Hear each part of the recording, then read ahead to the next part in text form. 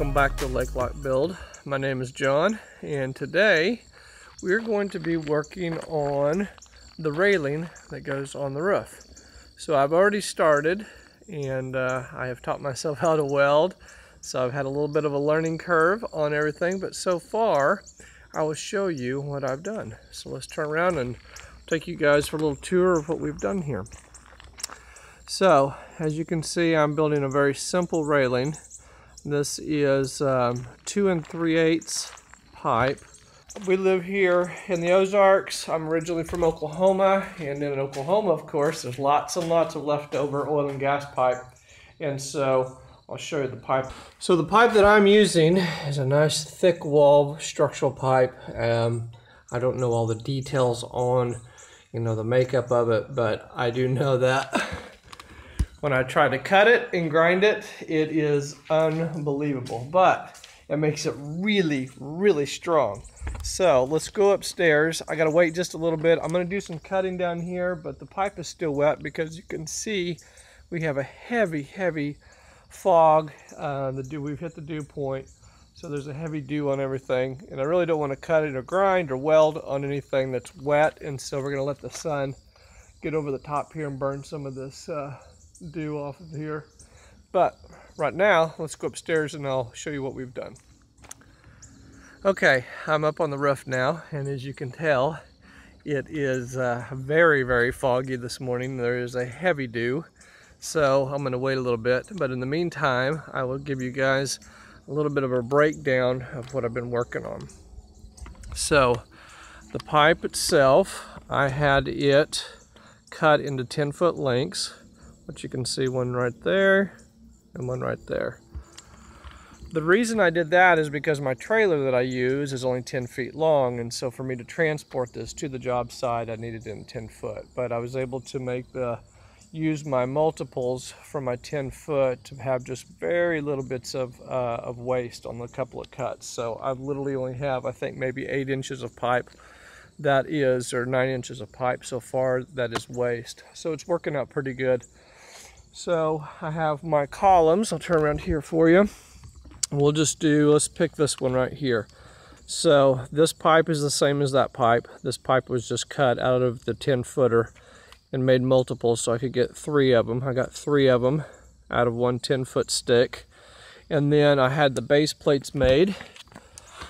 And the base plates made is I want to say it is a 3/16 maybe. I can't remember right off the bat right now. But anyway, I went to the steel place, our steel company, and had them laser cut. They just took a big sheet and did a 4x4 with the holes in the corners, the 3/16 holes in the corners, and they just made that same pattern and put it on a full sheet and then just cut it out. Boom, boom, boom, boom. Had a whole bunch of them. Now the nice thing is that every one of these holes is exactly the same in each plate because it's laser cut. So when I did my layout, I could literally just take a plate that's not welded to the pipe and lay that and mark my holes. And what I did is I marked this one and this one, just in case the plate slides or moves or my hole wasn't exactly perfect. I used that hole and that hole to start with. And I didn't run the screws all the way down so that the pipe had a little bit of chance to scoot back and forth. Now, the reason that was done was that my roof has a little bit of an angle to it, and me getting the pipe in piece exactly perpendicular, if I was off ever so slightly, you come up 40 inches, and if I'm off just a little bit, then it's really way out. So I ran the screws about halfway down that allowed me to have the movement, so when I lay this pipe on top and tack it, then I was able to get a pretty good straight run.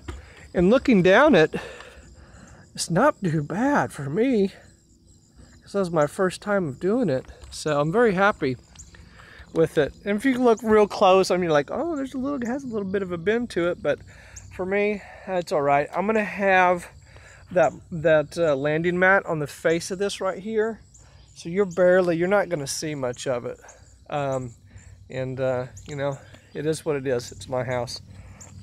So let's go over to one of these pipes. Let's see here.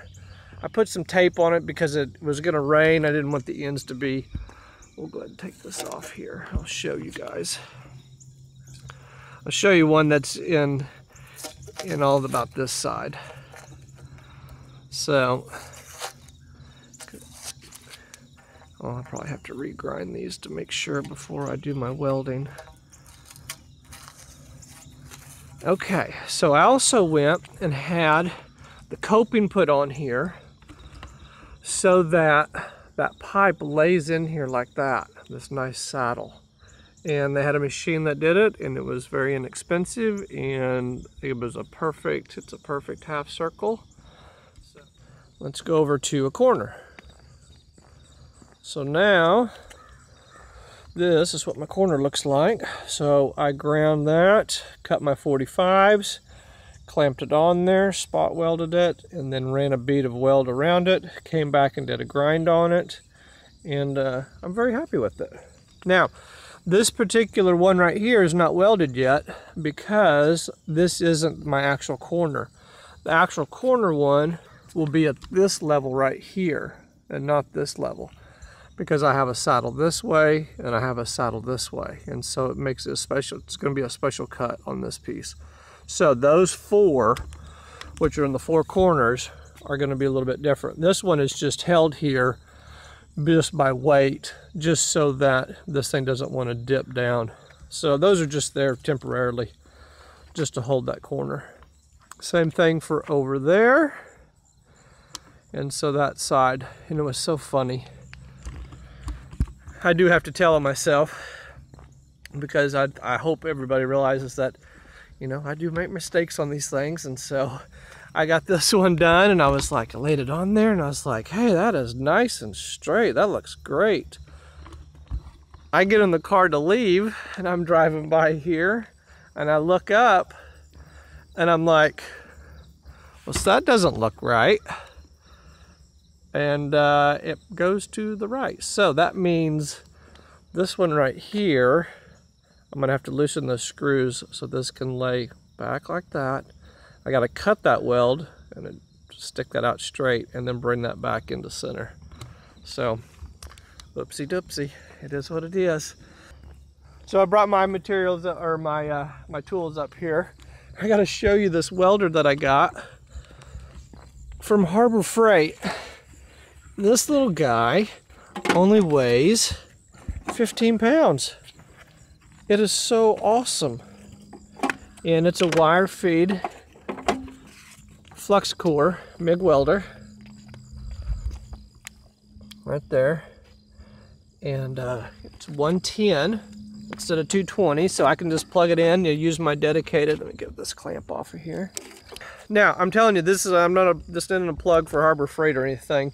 But this one is the titanium, and I think it's the 125 flux, so it goes with the 110. And in here, it has the size of how thick of metal you can use, and then it just tells you what to set it on. And you have to maybe adjust a little bit because my length of cord is over 100 feet, and so I have to turn it up just ever so slightly because of voltage drop. But I'm telling you, this thing works like a champ, and it has not failed me yet. And it was so funny. We were taking the wood down, and I had some wood, I couldn't get it, and I didn't have my pry bar. And so I had this section here, and I used this as a pry bar to pry some wood down, and I really stress tested my weld, and it was awesome. So with that being said, I'm like, dang, I think my welds are really, really strong. And so far, it has just been wonderful. Ah, one more thing I was going to show you. So this end here, this is all the Marston mat, which is the World War II landing mat, will be the face of those. Here will be my cable. So I had to make sure, oh, and this, you're like, there's a gap here, right? Well, that's where my staircase comes up. And I don't quite know exactly where it's going to fall. Maybe there, but I don't know that until that my lower deck is poured and we build that staircase of how close to the edges. But in the meantime, I needed to go ahead and drill my pipe so that you can see where I've marked it. And I used a drill press, just a simple drill press. And I set up a jig with my drill press with a couple of 2x4 so I could lay that in there after I marked those, and then drill it and slide it and drill it, slide it. And then I was trying to get it to my drill press to go through and do both holes, but if that pipe rotates ever so slightly, that hole is going to be off. So I decided not to do that. I just marked both sides off from the base plate, from the squareness of the base plate.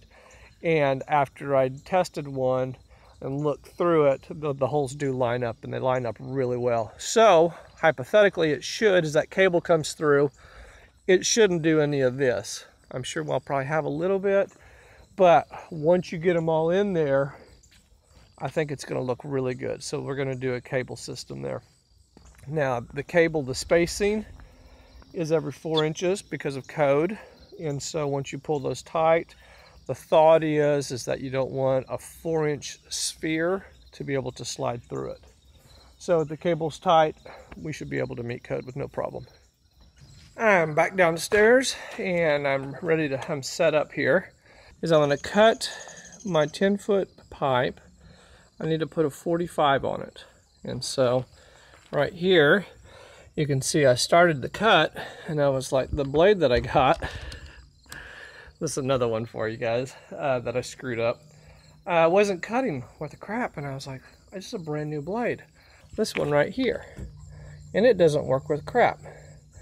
And so I take it off, and then I look at it, and it's for the gas-powered one, which runs at a much higher 5,400 RPM. And I'm like, oh, so that was my fault. I just saw them hanging on the wall and I was like, there's one. I grabbed it. I didn't even look to make sure that the gas, because where all these were on the wall were with all the saws. And so I thought, well, yeah, I mean, it didn't even cross my mind to look at it. So I went back, and right next to it, of course, was that one, right? Which is 4,300 RPMs, which is what I run at. So I'm about 1,000 RPMs, a little over 1,000 RPMs slower, which allows this to cut. So I changed the blade out. I went ahead and bought two because I have to do so much cutting.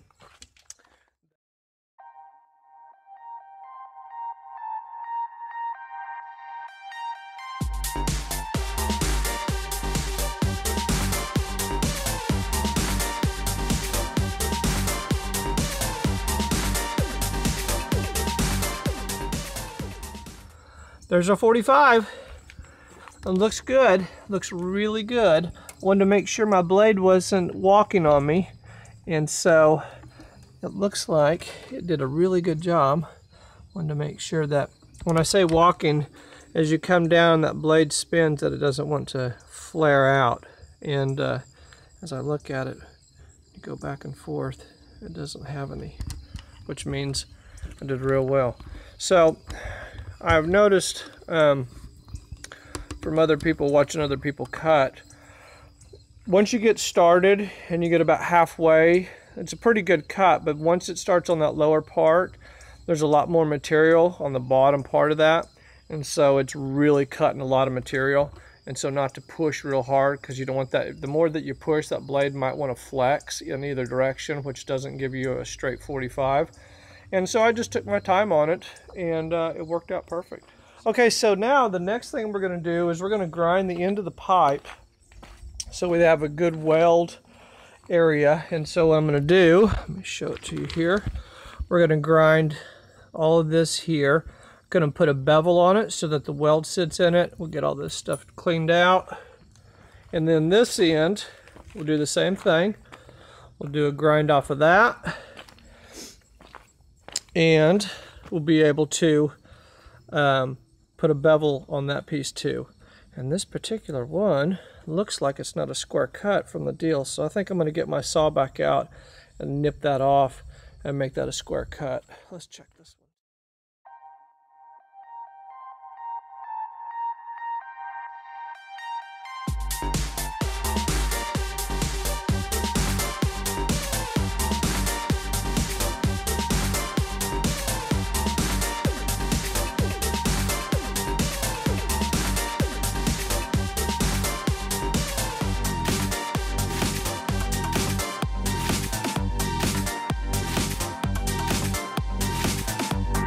Well, after 4 trips up and down the ladder, well, you think you have everything, but you really don't. Have to go back up and down the ladder. So, but I think I have all my stuff ready. What's neat was within an hour of the sun coming up over the top, the fog is all burned off. You can see the houseboats out on the water today, this morning. Let's see if I can zoom way in there. There's one way over there.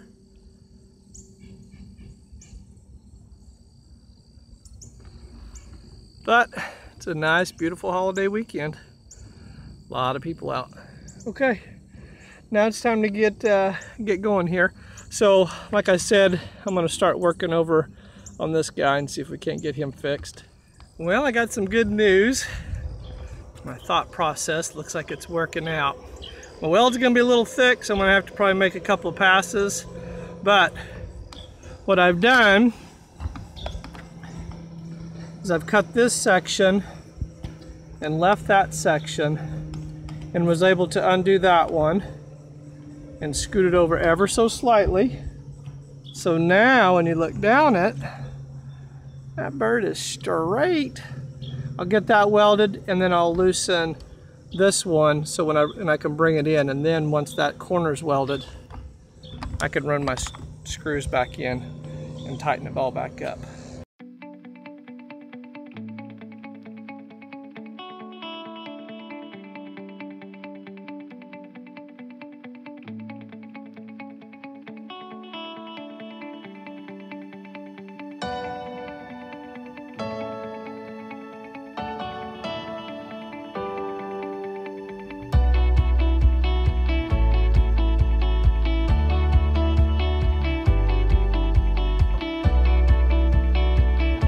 Now I can show you. My welder was a little bit fat, and I was looking into the sun on the bottom part and it got a little fat there. So nothing a little grinding can't take, but let's show you what it looks like. Yay, she's straight. And she's level. Okay, now onto these pieces right here. So let's get to work. Okay, we've made it past the bend, tacked those. Now I brought up this one, and now we're gonna tackle that corner over there. It looks like I'm probably gonna have to do the same thing. It's a little bit off as you look down the line, and I'm gonna go ahead and do the same trick of scooting it over and getting it squared back. See how it wants to bend to the left a little bit. And so I need to scoot that to the right. Done. That's all I gotta say is done. So, all fully welded, all ground, smoothed out, almost perfectly straight and plumb. Sorry, almost there. It's enough for me to live with. But let's take a look. Like some of these welds, it turned out really well. There's a 45 here for you. I don't know, I'm not a professional, but I tell you what, it's gonna work. Okay, you guys like and subscribe. That's it for today. I'm gonna leave you with a little bit of boat traffic. What a beautiful day.